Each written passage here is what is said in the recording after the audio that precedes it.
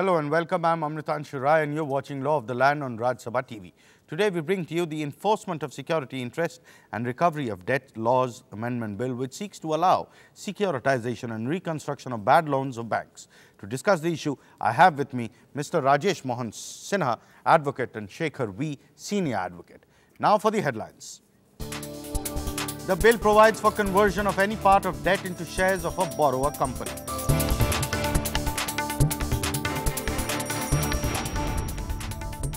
The bill proposes to make registration of transaction of securitization mandatory. And the bill includes multi-state cooperative banks within the definition of banks. Now, even they will be able to recover bad debts.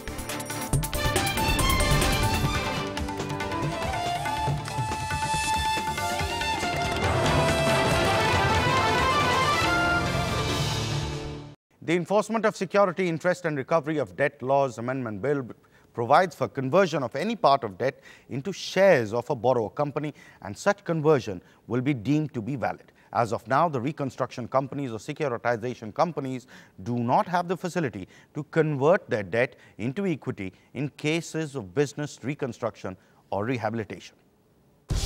According to the data available with the Reserve Bank of India, the total worth of bad loan assets with banks is over 40 lakh crore rupees. If this value can be unlocked, it has the potential to sustain India's budget needs for next 3 years. Well, that is why the government intends to empower the reconstruction and securitization of companies. The bill amends the Securitization and Reconstruction of Financial Assets and Enforcement of Security Interest Act and Recovery of Debts due to Banks and Financial Institutions Act to strengthen the regulatory and institutional framework related to the recovery of debts.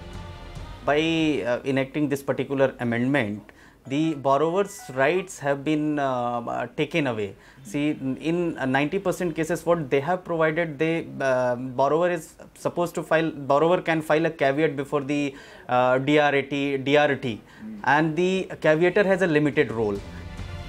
The bill proposes to include multi-state cooperative banks within the definition of the banks. The bill proposes to empower banks to accept immovable properties as securities in case where there is no buyer available for its purchase. Banks can convert debts into shares of a borrower's company, provided that the conversion of any part of the debt into shares shall be notified to the borrower. The responsibility of the sale of the immovable property through process of a sale lies with the officer of the secured creditor.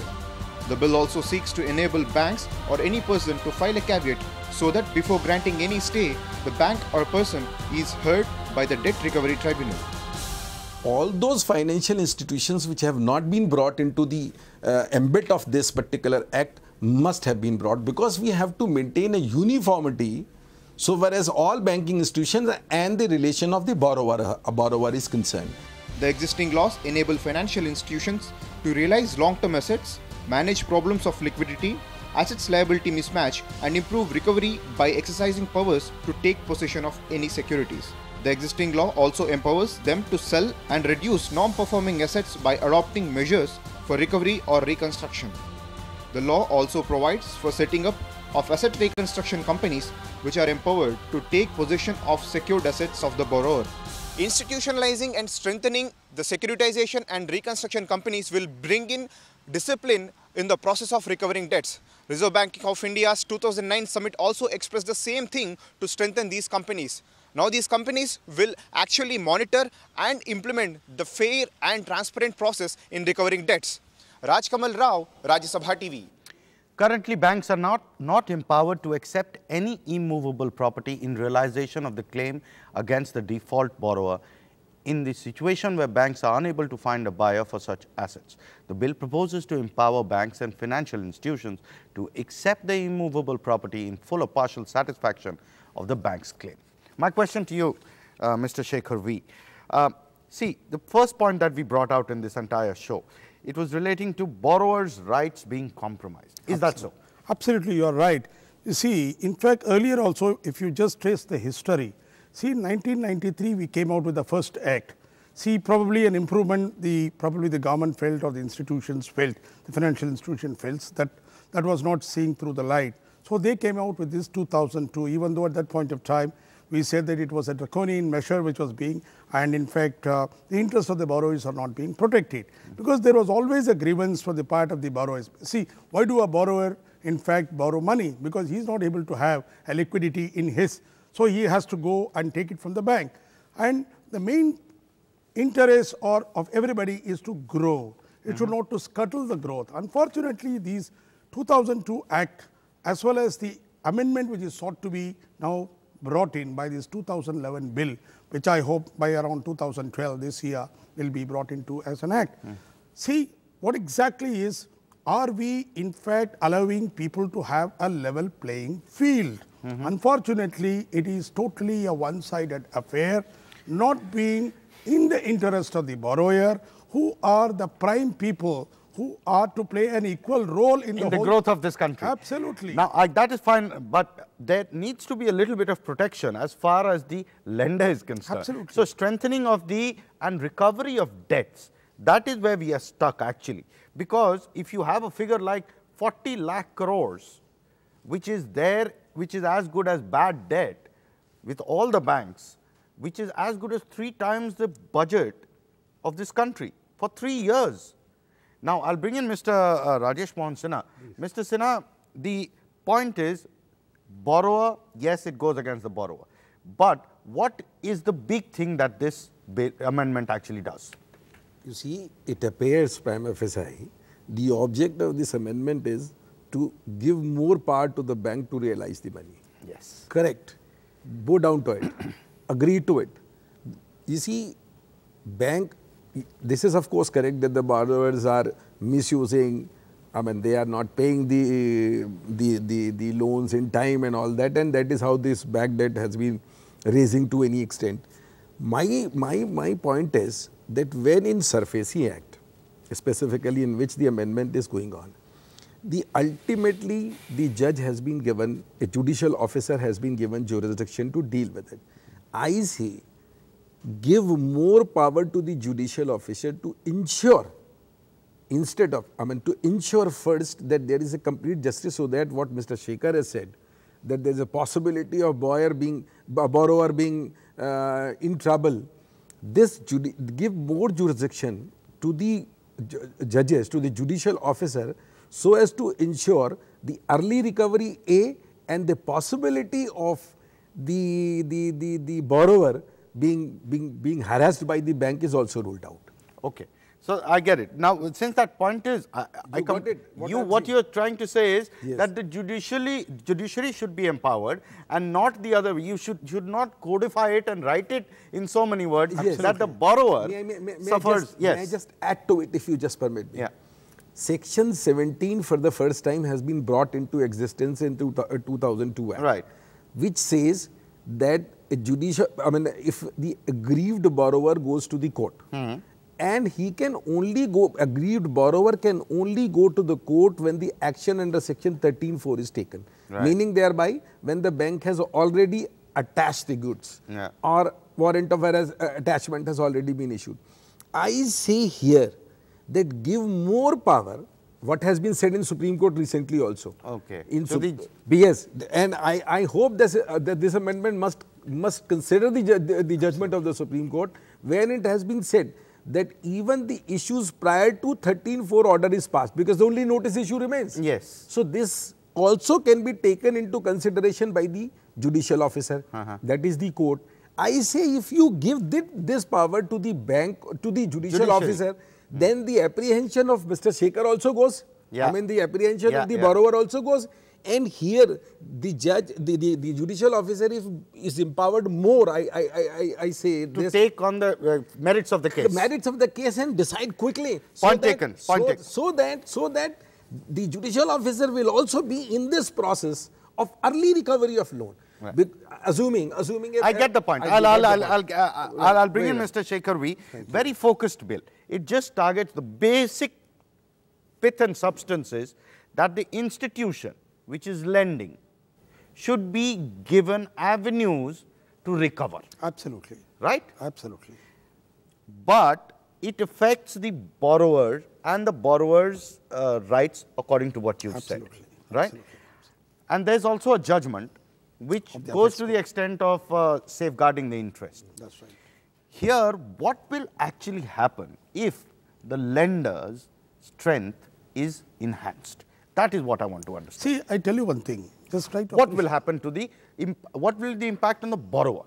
See, if you are talking in terms of what would be the effect of the borrower if this On the borrower of this bill, proposed Specifics. bill, virtually it will be before even, see, a situation will arise, borrower all the time, instead of plowing the money which he has borrowed from the bank, and he would rather be always be running cautious to see that any time the Damocles sword of recovery is going to be on his head. So there is a question of there being a development in this country, because you want the financial institution to help these people so that there can be a growth and whatnot.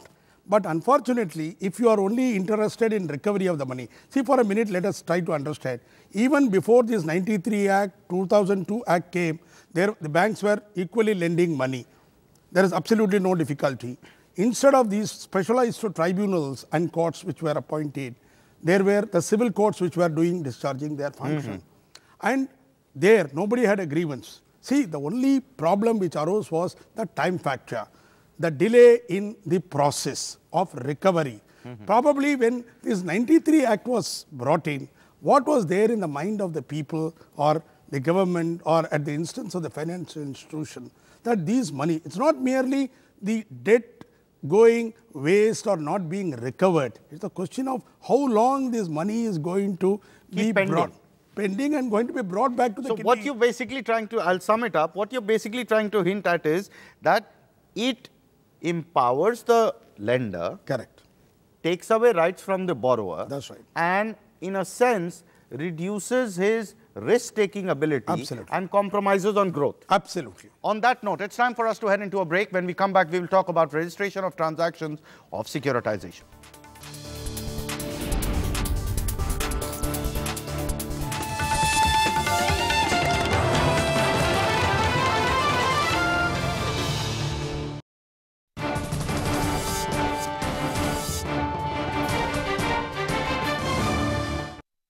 Welcome back. The bill proposes to provide for registration of transactions of securitization reconstruction in the central registry, which are subsisting on or before the establishment of central registry. The central registry has retained, the central government has retained the right to exempt a class or classes of banks or financial institutions from the provision of this act on ground of public interest. According to the Department of Banking Supervision in Reserve Bank, the gross non-performing assets of all commercial banks is a way above 90,000 crore rupees. This is equivalent to 1 year's estimate of government spending on food security. The government intends to make this value recoverable so that liquidity condition of banks is healthier. In the registrar office, sub-registrar office, there is no mention of equitable mortgage as well. Even though it's a registered mortgage, you go to the registrar office and you cannot find whether this property is mortgaged or not. The bill seeks to increase the period of response by the bank to a borrower's representation from existing 7 days to 15 days. The bill permits multi-state cooperative banks to recover debts that are due before or after the commencement of the proposed legislation. It enables banks and financial institutions to enter into settlement with the borrower. And for acknowledging the settlement, Debts Recovery Tribunal is empowered to pass an order. The bill also provides that the recovery proceedings pending in relation to recovery of debts due to any multi-state cooperative banks before this act comes into force shall continue in a manner as if such amendments had not come into force. In SARFAISI Act, there is a provision of, that is section 17, where right to appeal has been given to the borrower. Now this appeal is very limited. It is limited in the sense that you can prefer an appeal, or a borrower can prefer an appeal only an action under section 13(4) is taken, which is precisely wrong. The bill seeks to give powers to the central government to extend the time for filing of such transaction with the central registry. The bill will not prejudice any rights acquired in respect of the property concerned or financial asset before the transaction is actually registered. Conversion of non-performing assets of the major industrial companies in India is accepted and appreciated by all the banks. But the major financial sector is concerned about not amending the Sikh Industries and Companies Act, which actually strengthens the financial status of these major companies. Rajkamal Rao, Rajya Sabha TV. The bill also provides that the recovery proceedings pending in relation to recovery of debts due to any multi-state cooperative banks before this act comes into force shall continue in a manner as if such amendments had not come into force, which basically protects the multi-state cooperative banks. But the point I wanted to ask you was, you were making a point on the 13(4) bit. I want you to explain that issue aspect clearly. How do you say that the borrower's appeal is affected? May I just explain it to you? When this act for the first time came before the Honorable Supreme Court, when the validity was challenged, the Supreme Court has said that this act is a bit harsh, though it was not declared to be unconstitutional. Now, thereafter, the judgments came. Now, what has happened in 13(4), first of all, if there is a default, the bank can issue a notice, and after issuing a notice, bank can take the action under section 13(4). Now, I am just making a mention here. When the bank issues a notice and the borrower replies to it, then there is a reasoned order which is to be provided in the act to be passed by the bank. But simultaneously, there is a provision added to it that so far as these reasons are given, no appeal is preferred, no appeal is provided to the borrower. So the reason given, no use, no power. If you want, I can read, this is 13(4) proviso, and then this proviso has been added in section 17 also, where right to appeal is provided. Now caveat has also been put into it. So what is there is that in section 17, if you are going, you cannot go against the reasons given by the bank on their show cause notice and by replying to it. So that cannot be appealed. What can be appealed? That action taken under section 13(4), that is, they say that I have recovered I have taken possession of your asset. Only then you can prefer an appeal. And that also with a caveat. And that also with a caveat to the bank. I'm sorry. And one more thing. See, this is very good here to understand this. The right to caveat has not been given to the borrower when a bank is straightway going to the judicial magistrate to get a warrant. Here is the warrant. Here the caveat has not been given, while the caveat should have been given. I am absolutely with Mr. Shekhar. I am absolutely with this act also. Yes, speedy recovery is required. I definitely want that the bank should recover the amount as early as possible. But this act says what? If there is 1 or 2 default in a loan which has been taken for 10 years or for 20 years, you see the entire amount is recoverable at once, meaning thereby you are absolutely made it clear that we will sell your property if there is 1 or 2 default. What is this? On default also? Yes. Only 1 or 2 default. Words, the whole thing looks like a farce to me. So the whole thing looks like a farce. But I'll put the whole thing around to you. I understand it has been done to facilitate the institutions and to bring in more liquidity, make borrowing more easy, make liquidity available to banks so that they can expand more. I understand. My point to you is the other side of the story. Right. What is wrong if there is a threat on the entrepreneur who has taken money, borrowed money, is not disciplined, and there is a threat of this kind? You think this threat is too much for any entrepreneur to take, or should it be balanced out? What should be done? See, balanced is the perfect answer. But I'll just, to answer your query, I'll just take you to a live demonstration of a case which we had an occasion to handle. A bank, I won't name the bank, I won't name the person who borrowed the money. It was a complete running factory around Delhi that was declared as an NPA. For what good reason, we do not know, nor even the reason which was supposed to be indicated, as rightly pointed out, it's not there. You have no right of challenging, you have no right of filing an appeal against those things. Then ultimately, when a conclusion is already arrived, the bank does, and pursuant to that conclusion, the bank acts by taking over your property. At that time, you are told, please go and file your whatever you want to do it, and then there is a caveat again. You are not able to take an order to tell that what has been done, the reasoning which follows is all absolutely, it's all very So what fallacious. according to you must go? I'm saying yes. what is must go in order to make it balanced and in favor of the borrower as well? I will only put it in one word. See, as the borrowers need to be disciplined, I totally agree with you on that.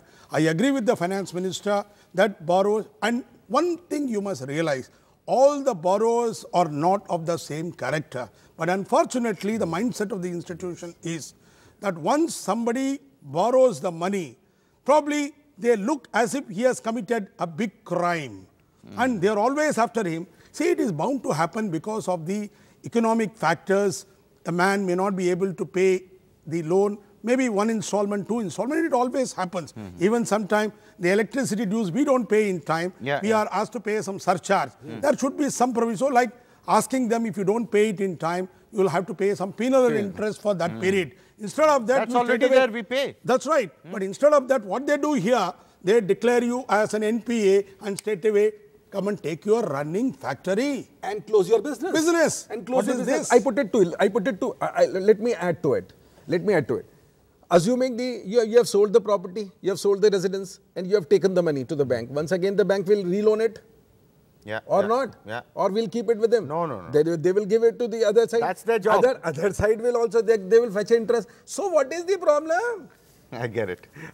You just note this. What is the problem? On that note, it's time for us to head into a break. When we come back, we will show you an interview with advocate Samir Parekh.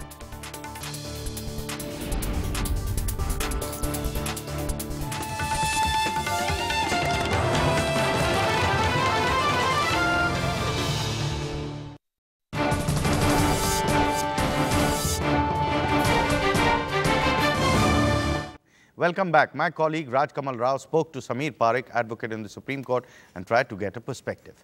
Tell us how the banks are going to benefit from these amendments and how they are going to use these particular kinds of amendments to implement and to recover the NPAs. In this bill, there are two major issues that they are taking care of. These issues are permitting the asset reconstruction companies and the securitization companies to convert the loans which are there, which they have bought over, into equity of the company. So that's one of the major amendments that it is proposing. The second major amendment is, at present, banks and financial institutions are not allowed to take over the asset of the company, and they are only allowed to sell the same. And if there are no buyers for the asset, then the bank has a difficult position where they don't know what to do. So with this amendment, the banks can take over the assets of the company and use that to pay off the loans, thereby reducing their NPAs. So from the borrower's point of view, what is your take on the amendments that are given in this bill? Are they in favor of the borrower, or are they trying to make a lot of change in the earlier acts? The amendments, I think, are useful for the borrowers also. The key issue that will arise would be whether what is the valuation that is put on these two things, that is converting the loan into equity or taking over the assets of the company. Now, if the borrower's asset is valued very low, or the equity, when you convert it into equity, the equity is valued very low, then it's not good for the borrower, of course. So from a legal expertise point of view, what is the expectation from the government for the better functioning of banks and the borrowers? Really speaking, the issues that arise here are, as you rightly said, balancing the interest of the borrower and balancing the interest of the banks. And in this, as you know, RBI statistics show that in 2011, 94,000 crores of amounts have become NPA. So it is very important to help the banks. But at the same time, there is another law which tends to be misused by the borrowers, which is the Sikh Industrial Companies Act. So any company which doesn't want to pay the banks, etc., they go and file an application before the BIFR, the Board of Industrial and Financial Reconstruction. And the moment such an application is filed, the banks cannot recover monies from them. So again, if you can in fact strengthen SICA provisions in a manner that in a very short time-bound manner all actions are taken by the BIFR and AIFR, that will really help the banks more than these provisions. The bill also seeks to permit multi-state cooperative banks with respect to debt due before or after the commencement of the proposed legislation, to opt to initiate proceedings either under the Multi-State Cooperative Societies Act or under the Debt Recovery Tribunal. Quickly, sir, Mr. Shekhar V, the point you were making about the NPA application, actually before declaring a property an NPA, how do you think, what is the process? And that's a very crucial process. Absolutely. How do you want, I mean, should it be with the judiciary or should it continue the way it is? See, it's like this. As far as declaring somebody as an NPA, see, we have no difficulty because the bank being the lender of the money, it has to take the shot. There is no difficulty. But what we are in fact insisting and rather persisting is, whatever the opinion which the bank takes, that is within their purview, that needs to be tested by some judicial process. Otherwise, where is the rule of law? How is the judicial process being prevented here? How is the judiciary being prevented? Yes, as I have told you earlier also, there is a provision that bank shall issue a notice containing all the reasons declaring him to be NPA. Thereafter, a time is given. 13-4 again. 13-4 again. Time is given to the borrower. I get it. Yes, to reply it. Very good. But it is just a showpiece, that's all. Because when there is a direction to pass a reasoned order, this reasoned order cannot be appealed. What I say is that this reason, whenever bank passes a reasoned order. Can you use what Mr. Shekhar V was using as an anomaly, that a kangaroo and a police? Correct. If you can bring that So into I am just adding to what Mr. Shekhar has said. I say whatever reasons bank consider it to be fit to declare a person as NPA. Very good. This declaration by the bank should be tested by the deserves to judiciary. be tested by the judiciary once, that's all. And the comparison that you were making, I want to bring that out so that it is understood by everyone. The comparison that you made with the police thing. Yeah, I tell you what exactly it is like. Suppose a thief is caught in the marketplace, he is brought to the police station, and the police tries and holds a kangaroo court and holds him guilty. And for enforcement of that, what finding they have, they go to the court and say, please punish him. I think this will be total mockery of the whole system. Right. On And that there should note, be one more thing, only one more thing. There should be a caveat also when the bank is going to the magistrate to get a warrant. okay.